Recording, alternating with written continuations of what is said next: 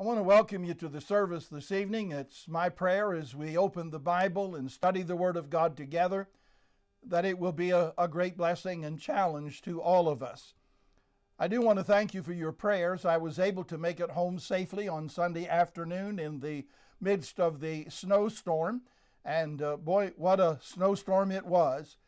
We had about 15 inches in Chambersburg, and thankfully we were able to dig out and get about and do some things, but it has been quite a challenge, another big snowstorm and all the things that brought to us. But tonight I want to look at the book of Ephesians once again. You remember that we've been looking at this book and we've challenged you with the thought of the wealth of the believer, and I've shared with you the walk of the believer. And also now we're looking at the warfare of the believer. We'll have a word of prayer and get right into the Word of God. Father, I pray your blessing upon the Scriptures this evening. May your Word go forth in power and demonstration of the Spirit of God. And Lord, we recognize our great, great need of you. Pray that you would fill us with the Spirit and use us to proclaim the precious truths of thy Word. Help us to be a blessing. Receive all the glory to yourself, and we'll thank you for what you do. In Jesus' name, amen. Last week we looked at the energy that we need in this spiritual warfare that we are in. In Ephesians chapter 6 and verse number 10, the Bible says, "Finally, my brethren, be strong in the Lord and in the power of his might." We learn from this passage of Scripture that we have a provided power for us. It's a gift that God gives to us. The same power that raised Jesus from the dead is the same power that works in and through the life of every believer in Christ Jesus. Not only is it a provided power, but it's also a purposeful power. And then we also learn that it is a plentiful power available to the people of God in order to fight this warfare valiantly and honorably unto the Lord. This evening I want us to look at this passage of Scripture and see the second thing that is very important, and that is the enemy that we face. We not only need the energy that God provides for us, but we also need to know the enemy that we are facing. And the Bible says in Ephesians chapter 6, and beginning with verse number 11, "Put on the whole armor of God, that ye may be able to stand against the wiles of the devil. For we wrestle not against flesh and blood, but against principalities and powers, and against the rulers of darkness of this world, against spiritual wickedness in high places." God has provided, graciously has provided everything we need, the resources that we need in order to accomplish his will and stand up against the wiles of the devil. He's provided us the power to do that, and he provides us the armor that is necessary in order for us to stand valiantly for the Lord Jesus Christ. And that's why the Bible calls upon us to stand. You'll notice in verse number 11, the Bible says that we might be able to stand against the wiles of the devil. Then if you drop down to verse number 13, the latter part of that ye may be able to withstand in the evil day, and having done all, to stand. And then again in verse number 14, the Bible says, "Stand therefore, having your loins girt about with truth," and so forth. And so the Bible is making it very clear that God wants us to stand against the wiles of the devil. That means that you and I are to hold our ground. It means that we are to stand firm in this spiritual warfare in which we are engaged. And we really can't stand firm in the Lord until we are grounded in the Word of the Lord. You can't stand if you're not aware of the armor that he has provided for you, and that you can stand, and having done all, to stand.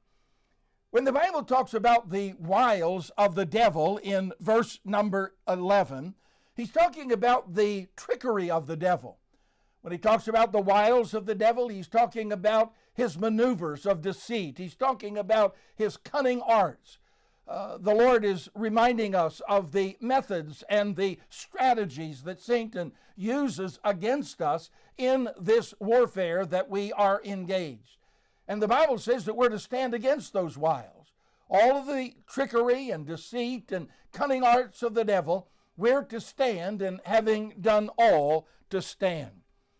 Now, let me remind you this evening that Satan's whole purpose is to destroy Christians and their effective fulfillment of God's will for their life. That's what we're up against this evening. Satan is bound, determined to destroy us. He's out to stop us and prevent us and use his trickery and use his deceit and use his cunning arts in order to keep us from fulfilling effectively the will of God in our individual life. And I'd be the first to remind you that those attacks that Satan levels against the child of God are relentless. And they are going to increase in these last days in which we are living. In the book of 1 Timothy chapter 4 and verse number 1, the Bible says, "Now the Spirit speaketh expressly, that in the latter times some shall depart from the faith, giving heed to seducing spirits and doctrines of devils." The activity of the devil is going to increase as we grow closer to the coming of the Lord Jesus Christ. There's going to be those that will depart from the faith. There's going to be those that are going to give heed to all of the lies and seductive movements of the devil. And they're going to fall prey to all of the doctrines that he promotes in the world. And the command for the child of God, once again, is to stand. We are to resist the devil. We're to stand against the wiles of the devil. And there's some things that we need to consider as we talk about this spiritual warfare that we are engaged in. The first thing that I would say to you is that we need to remember the foe that we encounter. In verse number 11, the Bible says, "Put on the whole armor of God, that ye may be able to stand against the wiles of the devil." That word devil there is used 35 different times in the Word of God. And it means deceiver. It means accuser. It means the divider. That's what the devil is all about. He wants to deceive people. He wants to accuse people. And he wants to divide people. And he uses his cunning arts, and he uses the wiles and methods that he has in his strategies to do that very thing. The Bible also refers to the devil as Satan. The word Satan is used 52 different times in the Word of God. And it means adversary. It means opponent. The devil is our adversary and the one that stands in opposition to us. But the Bible also refers to the devil as tempter. And when we talk about the tempter, we're talking about the ability of the devil to pierce in order to prove and examine. He wants to tempt us and place before us things that will put us to the test, things that will examine our life, so that he has something to accuse accuse you and me before the throne of grace. Now, there's many titles that we are familiar with that we find in the Word of God that tell us a lot about our enemy. The Bible says in Ezekiel 28 and verse number 14 that he is the anointed cherub. In Ephesians chapter 2 and verse number 2, he's the prince of the world. The Bible tells us in 2 Corinthians chapter 4 and verse number 4 that the devil is the god of this world. In Luke chapter 11, in verse number 15, the Bible says that he is the chief of demons. In Revelation chapter 12 and in verse number 9, the Bible refers to the devil as that old serpent. In Revelation 12 and 9, he's also referred to as the great dragon. And 1 Peter chapter 5 and in verse number 8, the devil is referred to as a roaring lion. In 1 John chapter 2 and verse number 13, the devil is revealed as the wicked one. Those are the titles that God gives to the devil. Those things that will expose him and alert us to the very tactics that he uses in opposition to us. But then we also need to be familiar with the character of the devil. In John chapter 8 and verse number 44, the Bible says, "Ye are of your father the devil, and the lust of your father ye will do. He was a murderer from the beginning, and abode not in the truth, because there is no truth in him. When he speaketh a lie, he speaketh of his own, for he is a liar and the father of it." And so the Bible says that the character of the devil is he's a murderer. He's behind the abortion industry. He's behind the murder that is caused in the world. The devil is behind all of that. He's a murderer. And the Bible refers to him as a liar. And the Bible says that he is without truth. And so he's the father of lies. He's a murderer, and there's no truth in the devil. In 1 John chapter 3 and verse number 8, talking about the character of the devil, the Bible says, "He that committeth sin is of the devil. For the devil sinneth from the beginning. For this purpose the Son of God was manifested, that he might destroy the works of the devil."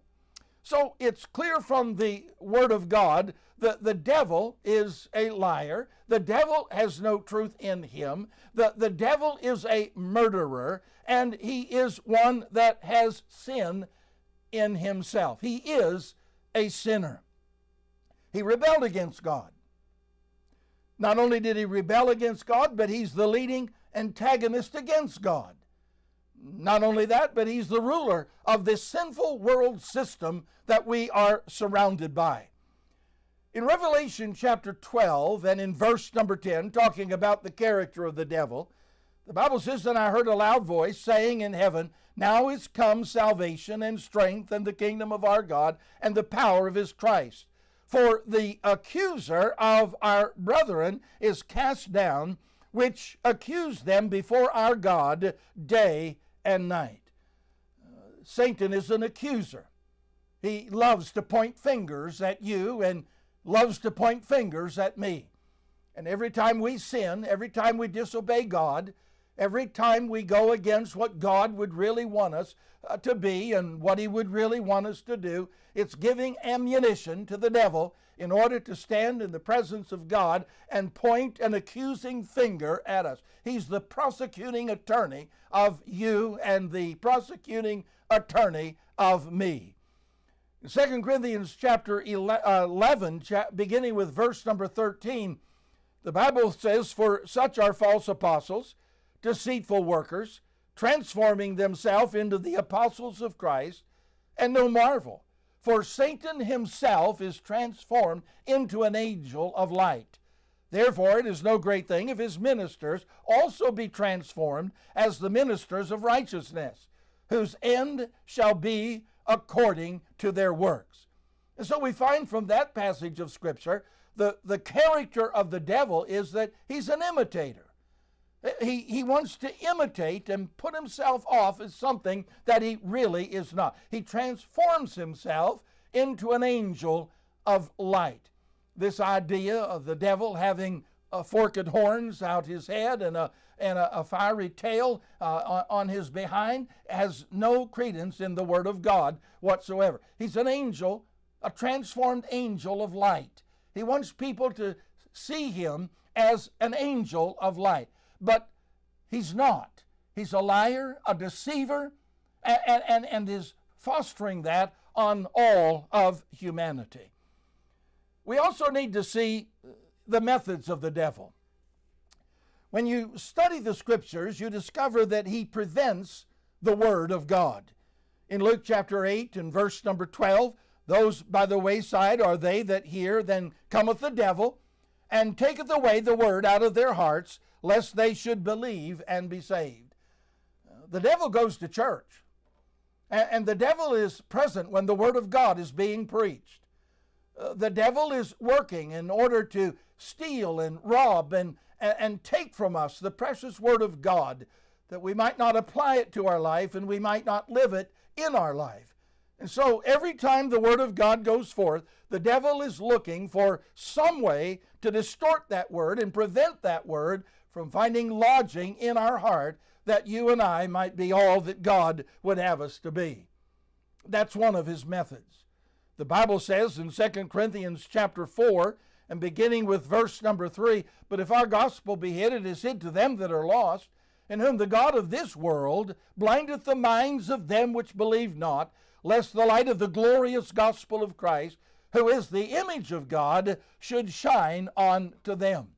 So Satan is someone that prevents the Word of God. He blinds minds. He keeps people away from the truth. He wants to make sure that God's Word does not find entrance into the heart and life of the believer, lest they accept it, lest they believe it, and start living by it.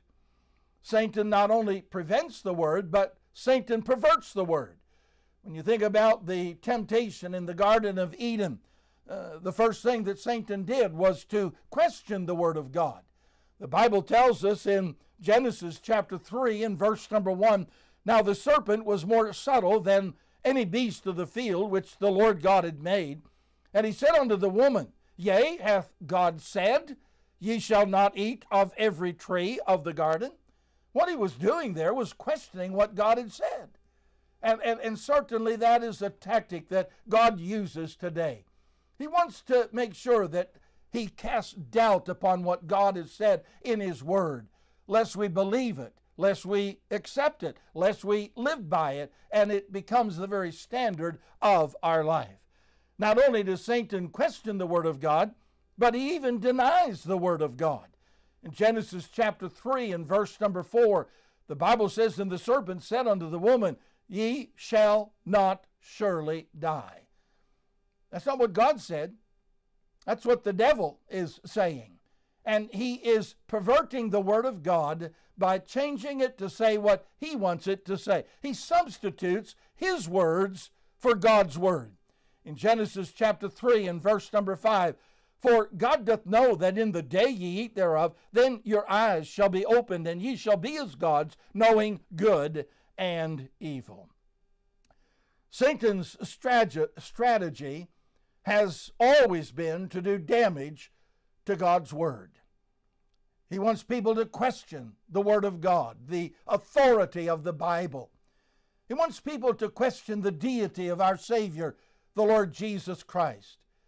He wants people to question the corrupt way of salvation. He wants us to cause our minds to be confused about how people really get saved. And so he works to corrupt the very gift of grace and the very salvation that God's offering to people because of that grace. He wants us to deny the second coming, and he wants to confuse people about the dangers of sin. That's the work of the devil. And Satan blinds minds, lest the light of the glorious gospel should shine unto them, and they become believers and followers of the Lord Jesus Christ. But I want to remind you also this evening that Satan opposes Christians. If you know the Lord as your personal Savior, the devil has his eye upon us, and he wants to bring us down in defeat and discouragement, and he wants to stop us from loving the Lord and serving the Lord. He tempts us. In the book of 1 Thessalonians chapter 3 and in verse number 5, the Bible says, "For this cause, when I could no longer forbear, I sent to know your affair, your faith, lest by some means the tempter have tempted you, and our labor be in vain." What Paul is saying in that passage of Scripture is that Satan will move in to a church. He'll move into a home. He will move upon the life of those that know Christ and try to tempt us and allure us away from the very faith that we profess. He's an accuser. That's what Revelation chapter 12 and in verse number 10 says. He accuses the brethren. He stands before God and has a finger pointed at our failures and our shortcomings and our sin, and he brings that before God, thinking that somehow God will turn on us and will forsake us. I'm thankful that that can't happen. I'm thankful that that won't happen. I'm thankful that God has made us a promise that I will never leave you, nor will I forsake you. A perfect example of that is found in the book of Zechariah, chapter 3. The Bible says in verse number 1, "And he showed me Joshua, the high priest, standing before the angel of the Lord, and Satan standing at his right hand to resist him." That's the work of the devil. He wants to accuse you, and he wants to accuse me, and he wants to resist what God is endeavoring to do in and through our life. And so the devil has an accusing finger pointed at you and me. The devil opposes the Christians by tempting them. And he also has snares. When the Bible talks about snares, it's talking about the traps of the devil, or the noose that he'd like to put around our neck, or something that brings peril or loss or destruction. We all face many temptations in the work of God.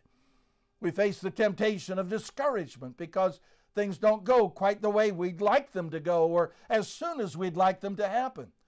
We all face the problem of indifference from time to time. We get a little lax and we get indifferent toward the things of the Lord because of the hardships that we might be facing. We sometimes even face laziness because we just don't want to keep on keeping on, or the problem of compromise, something that is very prevalent in this day in which we are living. These are all traps that Satan uses to bring us down.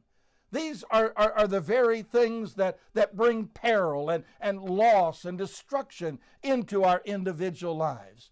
And these are the very traps that Satan uses to prevent us from effectively, valiantly, and faithfully serving the Lord. Satan certainly is one that tries to take advantage of our circumstances. In the book of 2 Corinthians, chapter number 2, and in verse number 11, we are confronted with a perfect example of how the devil tries to take advantage of our circumstances. The problem that Paul was confronting in this passage of Scripture is the problem of a sinning brother. And the church was overlooking that and ignoring that and doing nothing about that. That is becoming so prevalent in so many churches today. They finally listened to the advice of the Apostle Paul, and they rose up in arms and they excommunicated this brother from the church. The sinning brother got right with God. He repented of his sin and he sought forgiveness from those that he had offended. Some were willing to forgive, and some were unforgiving and not willing to forgive. The response of the Apostle Paul is found in 2 Corinthians chapter 2 and in verse number 7. "To the contrary wise, ye ought rather to forgive him and comfort him, lest perhaps such a one should be swallowed up with overmuch sorrow." But that's not all that Paul said. He also reminded the church that Satan will take advantage of that unforgiving spirit that you have. He says in verse number 11, "Lest Satan should get an advantage of us, for we are not ignorant of his devices." If we develop an unforgiving spirit toward someone that is faltered and failed along the journey of life, we're unwilling to forgive them, Satan will take advantage of that and bring great harm and bring great destruction to that individual and to the church, and it reaps a havoc of problems. Refusing to forgive imprisons a person to the past. It produces hatred. An unforgiving spirit produces bitterness. It produces animosity. It produces anger. But when we are willing to exercise forgiveness, we are more like God in doing that than at any other time. It certainly follows the example of our Savior, the Lord Jesus, when he cried out on the cross, "Father, forgive them, for they know not what they do." If we are unwilling to forgive, Satan takes advantage of that and causes a lot of problems and divisions that are unnecessary. we are in a spiritual warfare. And we're to give no place to the devil. We're not to allow him to get a foothold in our individual life. We're not to allow him to get a foothold in the church. And certainly we ought not to allow him to get a foothold in our family and cause the problems that come as a result of that. Satan is the enemy that we face. We know his titles. We know his tactics. We know the tragedies that he can cause. And the Bible says that you and I are to stand against the wiles, the methods, the trickery, the deception, the lies, the deceit that Satan would try to bring upon us. I trust, my friend, that you'll take heart to that for the glory of God. Father, bless the word of God to our hearts tonight. Thank you in Jesus' name. Amen. God bless you. Keep looking up. Jesus is coming soon.